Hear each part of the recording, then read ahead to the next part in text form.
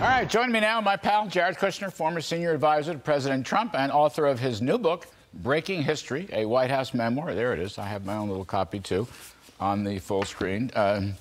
Jared, it is a great pleasure to have you on set, particularly. Fabulous. Thank you, Larry. I'm used to being with you in the offices, so yes. It's great to be with you. No, it's great. And it's a good read. I've just started it, but I'm going to go through it when I get some time off. So I was talking to our mutual friend, Kevin Hassett. You know, one of the smartest people either of us know. I think that's fair. So Kevin reminded me that your book is #1 on Amazon, at least the nonfiction part of Amazon. And here's the question he came up with. Who do you think is reading the book? Lots of people are reading the book. And when you wrote the thing, who are you aiming it at?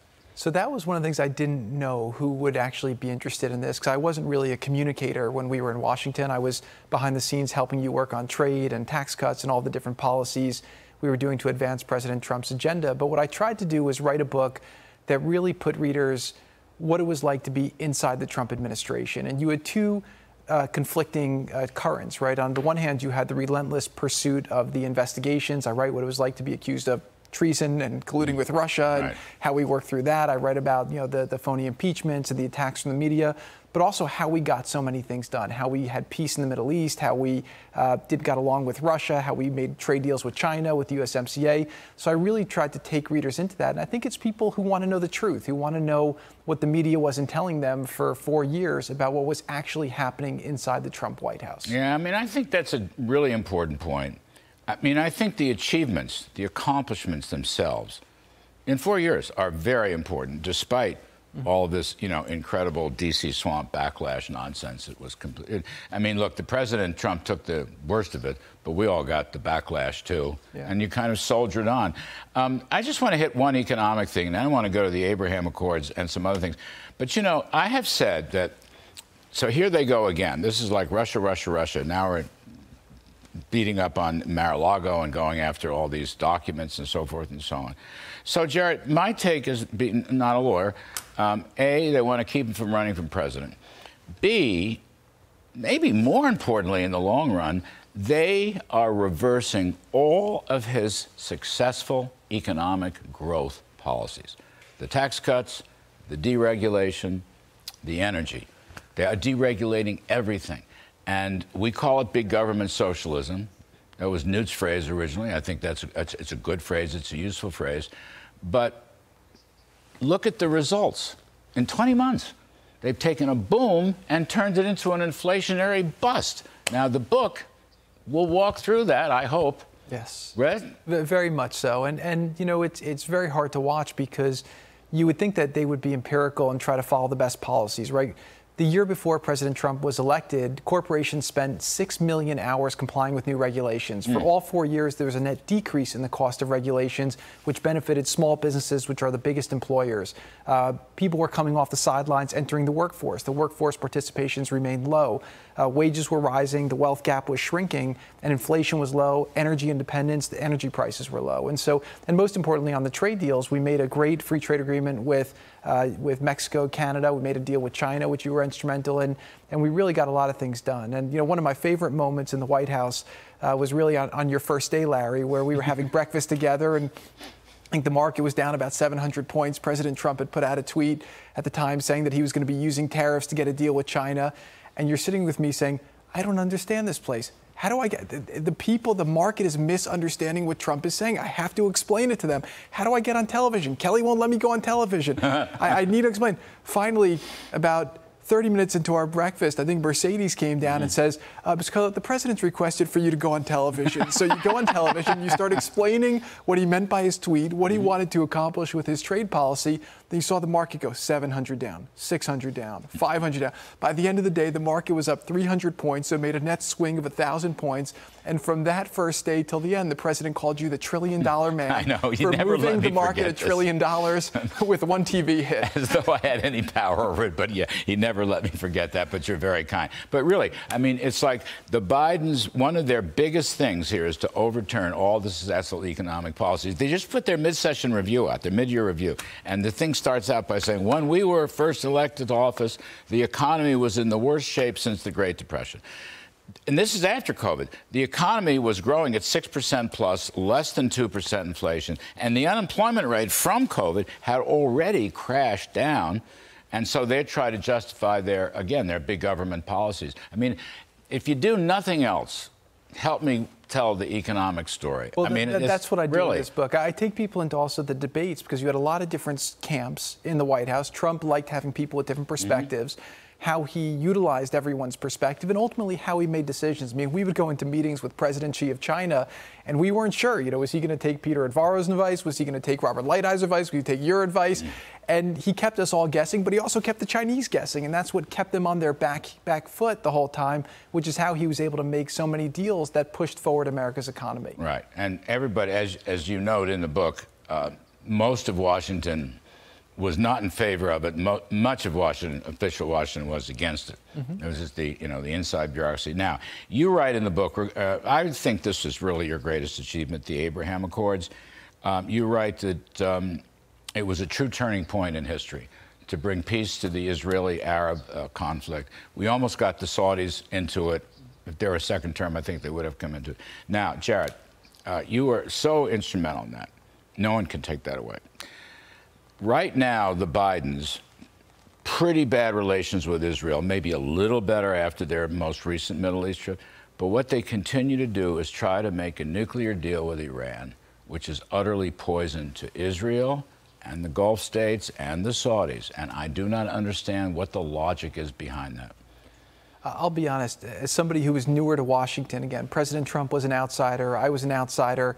In business, the best ideas have to rise and your policies have to be based on common sense. And a lot of what President Trump's policies were based on common sense. And so in the Middle East, he tore up the Iran deal that they did in 2004, because it was probably one of the worst transactions ever negotiated, maybe in history. It basically gave them a glide path to a nuclear weapon. The day it was signed, they were chanting death to America, death to Israel. They were using the $150 billion they got to fund terrorism and cause more instability in the region. And over 3.5 years, President Trump totally changed the Middle East. ISIS, which had a caliphate the size of Ohio, did. Iran went from 2.6 million barrels a day of oil down to 100,000. Their foreign reserves were basically depleted. Their economy was in a major recession. And these guys, the Biden administration, basically ran over to Iran, got on its knees, and started begging them for a deal. And the first year, they refused and called the Abraham Accords by its name. And so it's been a shame that their policy didn't just continue the Trump policy. But I think now they're seeing more and more that a lot of the elements that President Trump put in place in the Middle East are actually working. The accords have been enduring. They've been holding up very well. The relationship with Israel and the Arabs, even without the U.S. intervention, has been growing in a very good way. But I do think that not doing an Iran deal and instead trying to really strengthen the coalition between Israel and the Arabs that was started under President Trump would be the best way to build a really long, enduring, and lasting peace, which would be great for America and our interests in the region. Yeah, I mean, I think the coalition between these Iranian talks are like a poison pill for that whole story. Yeah. And I don't know why they want to continue to pursue. I mean, I don't get it. And I've asked a million people about it outside of the White House. So that was a great achievement of yours. That was a great achievement of the president's and your whole team that was working on that. We've had Friedman on the set and so forth many times. So the other one was Trump rang the bell, the warning bell about China. That was our adversary. And Bob Lighthizer been on this show many times.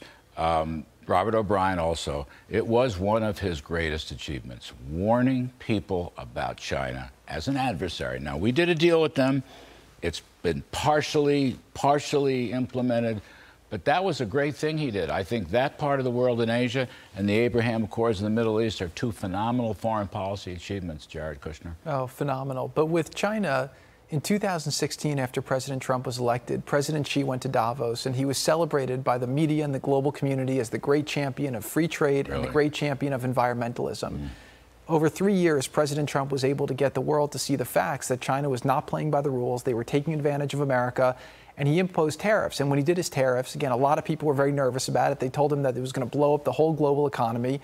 And I go through in the book how President Trump basically took a year to really listen to both sides, develop what were the right targeted ways to try to hit them, and be prepared for the game plan for when they would hit back. And people told him, if you put these tariffs on, the whole global economy will blow up and the world will end. Well, President Trump, well, he did it, and the next morning the sun rose, the next evening the sun set, and then he kept going on. And then China retaliated hitting him in all these politically vulnerable areas. And instead of folding, Trump said, "You hit me, I'm going to hit you harder." And so what we witnessed was one of the biggest hands of poker in the history of the world. And I show how President Trump played it very strategically. He was measured, and ultimately he achieved outcomes that nobody else thought would occur. And really did things that benefited American business, protecting our intellectual property, protecting our crown jewel industries, and also in the end, really helping America's farmers who were badly hurt by poor policies in previous administrations. Yeah, two really incredible, pivotal policies, China and the Middle East. Now, one other thing, an incredible policy. You were instrumental in Operation Warp Speed, getting the vaccination and using the private sector in 6 months or so. Biden comes into office and says the cupboard was bare, there were no vaccinations. I mean, he just lied continuously about this. We don't have time forever, but just walk us through a little bit about Operation Warp Speed, because you kind of brought people in, and all of a sudden, and nobody believed it could happen, and then it happened, and I think it kind of saved the country. Well, the Lancet just had a study that Operation Warp Speed saved over 20 million lives because of how fast it occurred. It was a culmination of all the learnings, both through the COVID response and through my years in government, where we've figured out how to get the bureaucracy fully out of the way. We utilized the areas in the military and in the government that operationally were able to be helpful, and we brought in the private sector, and we figured out how to spread our bets out. I actually write in the book how I got a call from Ken Griffin, the hedge fund man, who said, if you have the ability, as you start manufacturing while you're doing the phase 3 trials. And we had a great group with Paul Mango, Azar. We brought in a brilliant man in Moncef Slaoui, who really is a global hero for what he did. And we made good selections. The first one was 96% effective, and we'd ramped up production at the same time. And then we had a whole distribution plan. What they said was so disrespectful when they came in and so factually inaccurate. We had many meetings with them. We laid out a plan. We had a massive ramp up in distribution. We had contracts. We had a whole plan to do it. And a lot of the success of the vaccine, it was not about the Democrats, the Republicans. It was an American success, about American ingenuity, American innovation, American manufacturing, American science. And really, the military did an amazing job. And using the private sector, CVS, Walgreens, they all stepped up. Walmart, Doug McMillon was an amazing hero. I tell a great story about him in this book. And it was a great achievement that again, if you would have had the bureaucrats in charge, never, ever would have happened. I mean, it just annoyed me. I don't want to obsess about it. But for months and months and months and months, Joe Biden said the vaccine shelves were bare and this and that. I mean, he and his wife were vaccinated before they were inaugurated. I mean, it was just patent, fraudulent lying. And you were right smack in the middle of that. Just quickly, Fauci's role, I mean, I was on that task force. I kind of lived with the guy, he and Deborah Birx. Fauci became a very controversial figure. On balance, was he a plus or a minus, you think, in that whole story? Well, in the beginning, we didn't really know any better, right? None of us had experience in infectious diseases, and so we came with a lot of knowledge. But as we got into operational, what we found is that he was in all the meetings, and then we would be talking about ramping up testing, for an example, right? And I always say when you're solving a problem, there's 3 factors that could hold you back: imagination, gravity, and money. Right there, we didn't have an imagination problem. We had a great plan. We had unlimited funds to solve the problems. That wasn't a problem. But it was just manufacturing. What I found in the manufacturing is the lowest cost item is usually your bottleneck. So it was the Q-tips, basically the swabs that we needed to manufacture. So we have a plan to do it. We're rolling out all over the place. We have an amazing plan. And he goes on television and says, we're just not there yet. Right. And people are saying, what is he, a sportscaster, or is he part of the task force? You're in every meeting. You're in charge of infectious diseases. We don't have the supplies we have. And there's a lot of mixed messaging that came out of it. So ultimately, he was part of the team. President Trump listened to him, but he also made his own decisions. There's one scene I write about in the book where President Trump is saying at some point he wanted to keep the lockdowns going, where President Trump says, look, I am not going to oversee the funeral of the greatest economy in the history of the world. And Fauci backs off and says, look, I'm just giving you medical advice. Your job is to take my medical advice and then figure out how to weigh it with how you manage your economy, people's mental health. I'm just giving you advice on this one small sector. Fauci is a little bit of a tragic figure in this story. I'm supposed to ask you if you're going to go back into the government if Trump wins. I know Hemmer and Dana tried that this morning.